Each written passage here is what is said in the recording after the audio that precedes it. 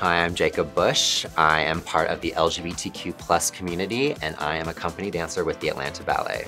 Everyone has a story, and today I'm gonna share mine. I came out a little bit later in life. I was 24 years old, and I think you are always like a little bit scared because you're gonna be judged or see how well accepted you are. Luckily for me, I had a super supportive family. My mom and my dad were just like open arms about it. Everyone was supporting me, my sister. I also had a great tribe within my company in Atlanta Ballet.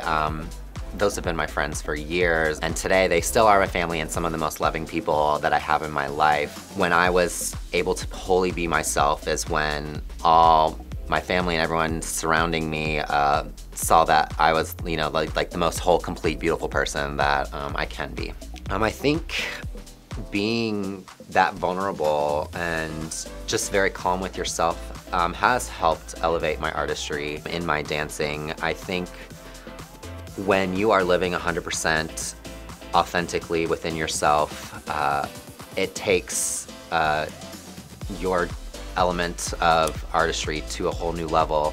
And I think it's very palpable, and I think the audience can really see that when they're watching you, or even choreographers when they're working with you, that if you are just 100% committed and 100% like confident in yourself, that really shows through all your technique and the movement to where you can just get lost on stage and take the audience with you.